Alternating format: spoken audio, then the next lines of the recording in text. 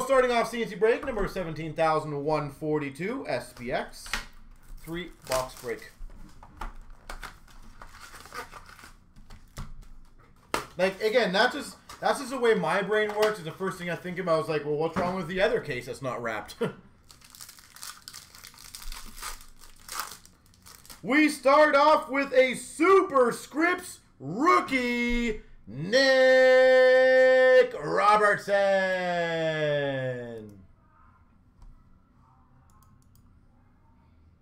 Can anyone let me know if you guys like the idea, though? Like, is it something you guys think that we could eventually mold ourselves to or something? Morgan Geeky scripts for the Canes. Obsidian scripts.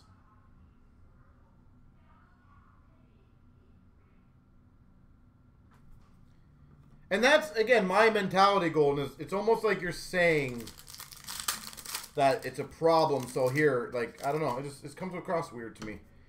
Finite Rookies, Ty Dellandrea.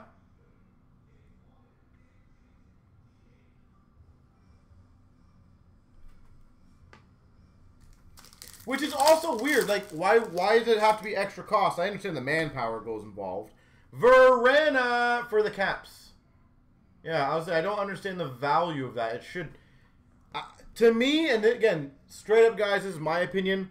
To me, they should be buying from you because you're an integrity company. I shouldn't have to go above and beyond to prove, per se, that I'm not ripping you guys off. And if I were to go above and beyond, I don't understand why I have to charge more for that.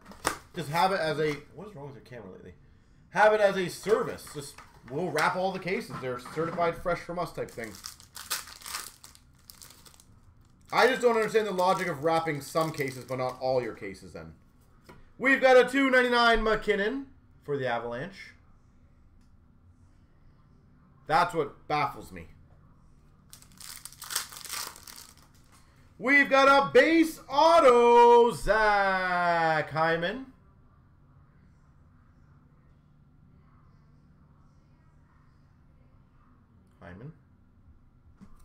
Yeah, I just don't.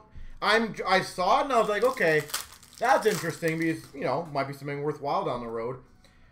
We've got a rookie jersey, Lafreniere. Rookie jersey. I'm just curious, and if anyone has an answer, how they're proving that case is fresh case, though. How can you prove it without literally showing it come from, like, the shipping truck directly, and you film the entire thing right when you grab it? And an Obsidian jersey to $3.99, Mikey Anderson. And here's my thinking. The other thing, and this is what would scare the crap out of me. Upper Deck has not always been the best on collation.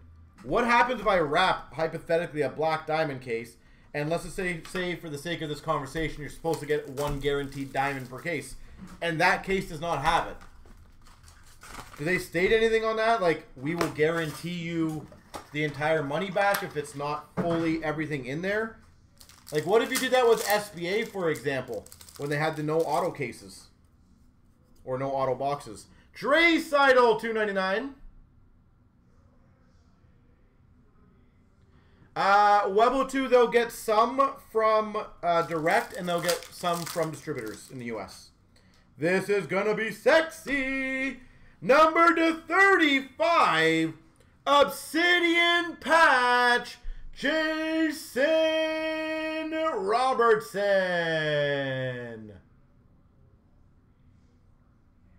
So they should be able to get it. If I had to guess, it'd be from GTS and then Upper Deck directly. Like, from us, we get it from Universal, and then Universal gets it from Upper Deck directly.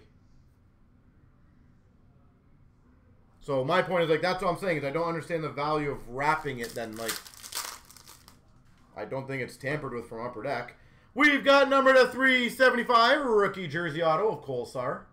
And yeah, BBCE was the one who had the Pokemon case wrapped that was junk. But that's my honest thought, though, is what happens if somebody does open their wrapped case and the contents are not fully there? And we got a Kaliev rookie jersey. LA Kings.